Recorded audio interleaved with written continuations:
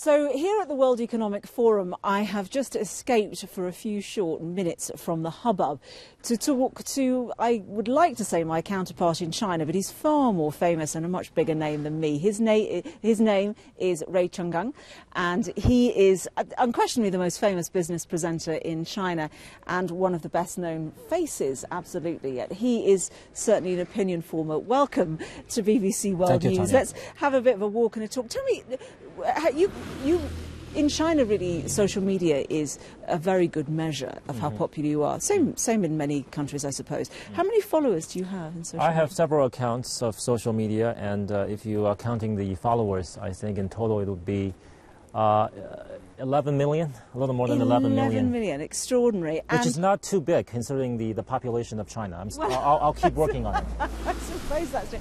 A lot of people have been concerned that economic growth in China would stall because the economy really needs to make a transition to get to the next stage of development. What do you think is crucial to that transition? We have to provide Chinese people, both the rich and the poor, with greater sense of security. For the rich people, you have to make sure that their assets are safe in China. There's a spirit and implementation of the rule of law wherever they are, so that they will not have to worry about transferring their wealth overseas. And so they're then happy to spend money. Exactly. Knowing that they're secure. Exactly. For the poor people, there needs to be a very good social safety net. Then they will be willing to spend. Well, you've mentioned poor people there. The government has been at pains to say that the gap between rich and poor is narrowing. Do you witness that?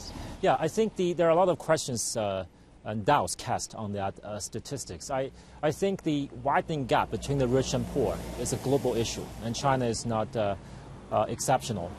And narrowing that gap is critical to China's future, which includes, as I mentioned, more government input on building a very powerful social safety net, because domestic consumption is one of our future and current key growth engines.